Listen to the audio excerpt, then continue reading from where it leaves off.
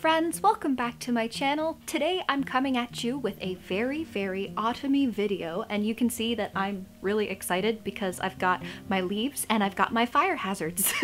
Today I wanted to show you my 5 favorite types of books for autumn. Why did I have to clap so much like that? The microphone's probably just gonna love that. And you might be thinking, girl, there's a type? There's a type. If you like this video, please don't forget to subscribe and let's get started. Autumn is the time of year for introspection and reinvention, kind of like you're a caterpillar about to enter its cocoon for the winter before you emerge a beautiful butterfly. There is equal amounts of light and dark, life and death, with leaves turning color and leaves falling off completely with bare branches that haunt us in our dreams.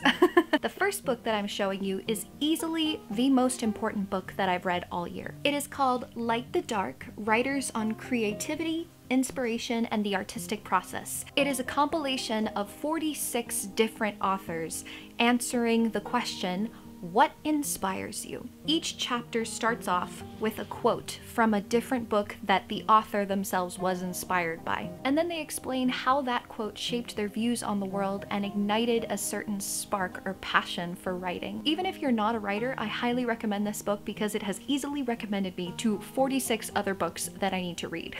There's a lot of diversity in this book with the types of authors that they choose to include. There are people of color, there are people of the LGBT community, there are people of different religious backgrounds. There is one chapter called All Immigrants Are Artists, and it is by Edwidge Danticat. And the quote that this person chose as their inspiration was, "It's not the same, Bobby. I'd tried, but he shook his head. Of course it is, mijita. All your life is a work of art. A painting is not a painting, but the way you live each day. A song is not a song, but the words you share with the people you love. A book is not a book, but the choices you make every day trying to be a decent person." That quote is from Patricia Engel. It's not love, it's just Paris. This book is just like having 46 different guides, teaching you how to navigate the world, teaching you how to think about things, just thinking in general. There's nothing better for me to cozy up with than something like this. My next favorite type of book for autumn is something that brings me back to go forward. And what I mean by that is something that reminds me of the types of things that I used to think and believe as a child, because I think one of the most important things in life is to connect with your inner child at almost all times. So I like to read children's books a lot this time of year, and one of my favorite universes of all time is The 100-Acre Wood, Winnie the Pooh by A.A. Milne. I have always really been attracted to The 100-Acre Wood. The peace, the serenity, the endless day, and the cozy nights. It's a very safe place to learn lessons. And when I read Winnie the Pooh or The House on Pooh Corner, The Tao of Pooh, The Tay of Piglet, it's a very comforting way to learn new things. I recommend children's books when you want to feel whimsical and magical and pure. I recommend children's books to anybody who is feeling stressed out or anxious or disconnected from themselves. If you've been feeling like you've become disconnected from one of your favorite childhood series, maybe now's the time to pick it up.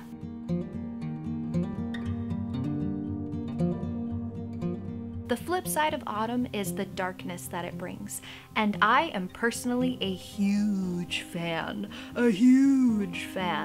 of spooky books, mystery books, horror books, slasher books. Oh honey, I am a walking trigger warning. Like, you would not want to talk to me about horror books lest ye be warned. This month I have been reading this book, which is called That Which Grows Wild. It is a collection of 16 dark works of fiction, all by the same author, Eric J. Guignard. Alright, Guignard. Eric J. Guignard. It is very equal parts whimsical and magical, and also completely horrifying and sad. In the first story, the world has been so highly affected by global warming that people just kind of start to spontaneously combust and burst into flame. There's a story about this poor munchkin from Wizard of Oz that was clearly very sad because, spoiler alert, it did not go well for him. He did things to himself. In another story, a father tries to save his children from these giant mutant hoppers that have been taking over the planet, and he winds up drowning and dying and then cutting off his leg and then shooting himself in the head. And you know, I just recommend a good spooky book.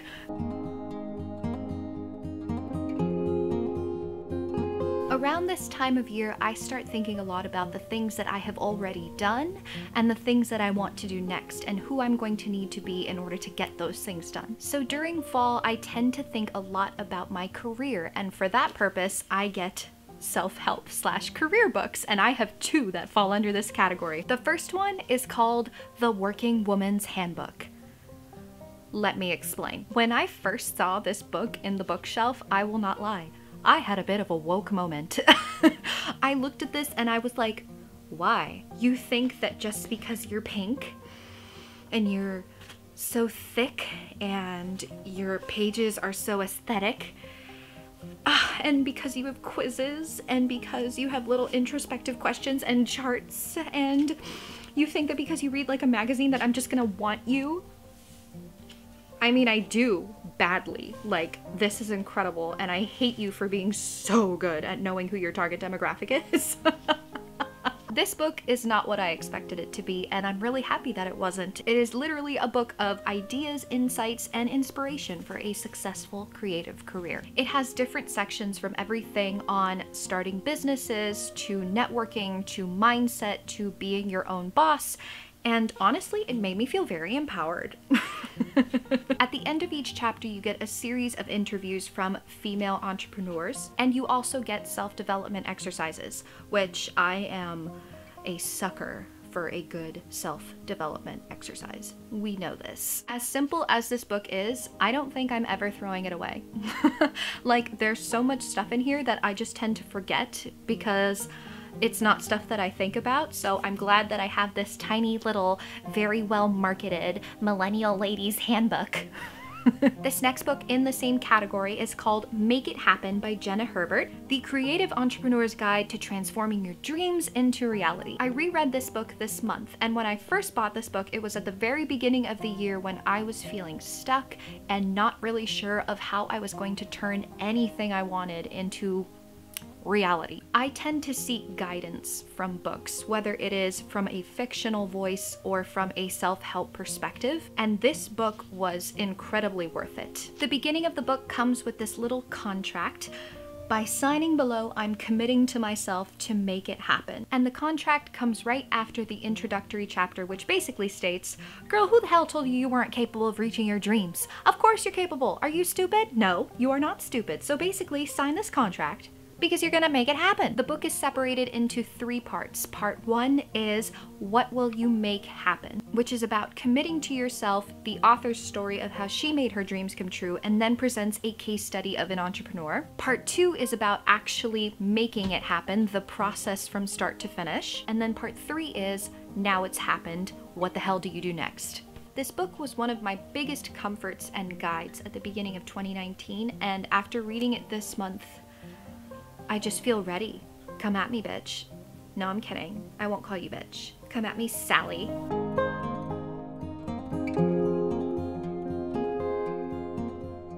My last type of book that I really like to read for fall is something whimsical, something that takes me out of the world that I'm in and places me in something that I would have never thought existed. This book is called Elsewhere by Gabrielle Zevin, and it is a fictional book about a teenager who dies in a bike riding accident and then goes to heaven. And it's basically the story of what it's like after you die. In this universe, people age backwards when they reach death. So our main character reaches heaven when she's in her teenage years, and then she starts to age backward up until the point where she reincarnates as a new person. I bought this book years ago, and it took me years to finally sit down and read it because I wasn't ready. For whatever reason, I was not ready to get into a fictional book. I was too lost and searching for guidance in nonfiction and self-help. I finally decided that it was time to just sit down, decompress, and put myself in somebody else's shoes that just didn't exist. I have always loved the idea of reincarnation and life after death and just the mystery of what happens to us beyond this plane of reality. And because the main character, Lizzie, has such a hard time grappling with the loss of her old life and having to come to terms with this new life after death that she didn't know existed, it helps me do the same, letting go of whatever we've lost in the past to make room for transformation in this new life. In this universe, Picasso's still alive and creating paintings, and Marilyn Monroe is a psychiatrist helping people deal with depression. Love it! Those are all of my book recommendations for fall. I hope you really enjoyed this video. In the comments, please let me know what you are reading and if you gravitate more towards a specific type of genre for fall. I love you guys. I will see you in my next video, and have a wonderful week. Goodbye!